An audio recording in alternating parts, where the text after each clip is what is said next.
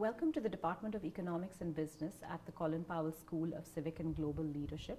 My name is Professor Ramya Shankar, and today I'm going to give you a brief overview of the degree program in our department. If you are interested in pursuing a major within our department, please do come and visit us personally for one-on-one advising. Before I describe the degree program, let me tell you a little bit about economics. Economics is the study of how to use scarce resources to provide the best value to society. There are broadly two main subfields within economics: microeconomics, which studies decision making at an individual or firm level, and macroeconomics, which studies overall patterns of growth in the aggregate economy. Here at City College, we boast of highly distinguished faculty who are internationally recognized for their scholarly contributions. Our faculty conduct research in a wide array of issues, economic issues, such as management strategy, health and labor economics, international trade, consumer behavior, and so on. Our degree program prepares students for a future career in finance, business, government, and also further graduate study.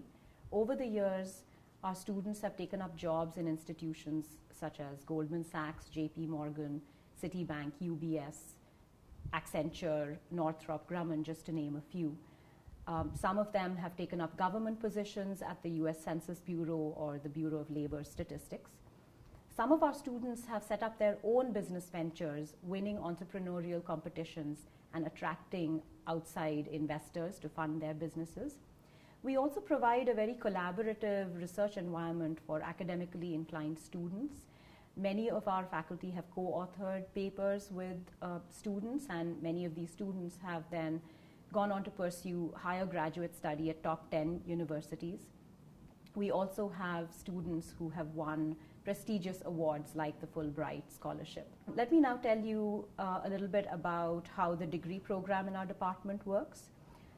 We offer two majors within our department. Students can choose between a major in economics or a major in business administration.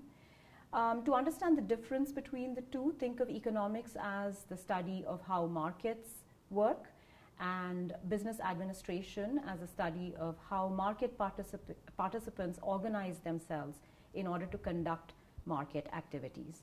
In both the majors, students are required to complete 4 primary courses, 4 major core courses, and 6 field or elective courses. That makes up a total of 43 credits. Of all the course requirements, 8 of the courses are common across the 2 majors. These are the 4 primary courses and the 4 major core courses. The 6 field or elective courses differ across the 2 majors. Apart from the 2 majors, we also offer a specialization in finance within the major in economics. And again, the 4 primary courses and the 4 major core courses stay the same.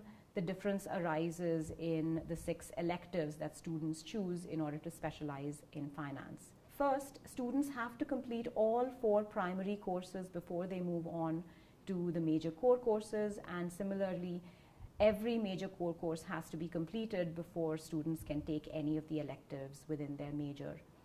Secondly, many of the courses require a very strong math background, especially in calculus. One of the primary courses is calculus, which is offered by the math department, and we highly encourage students to complete the calculus requirement as soon as possible when they start the major within our department. Exceptional students can apply for a number of different scholarships offered by the department. Every year, the department offers about $30,000 in scholarships to students. Highly motivated students are also encouraged to pursue an honors thesis option or to enroll in the BA/MA combined degree program. Finally, if you are not looking to pursue a major within our department, we also offer a minor in economics or a minor in business administration. To obtain a minor, the student needs to complete 5 courses other than calculus from the list of courses described in the major requirements within each specialization. I hope I've been able to provide a brief overview of our department. If you have any further questions, please contact one of the faculty advisors in our department who would be happy to guide you through the degree completion process. Also, please visit our website for a complete list of courses within each specialization. Thank you, and I hope to see you very soon in our department.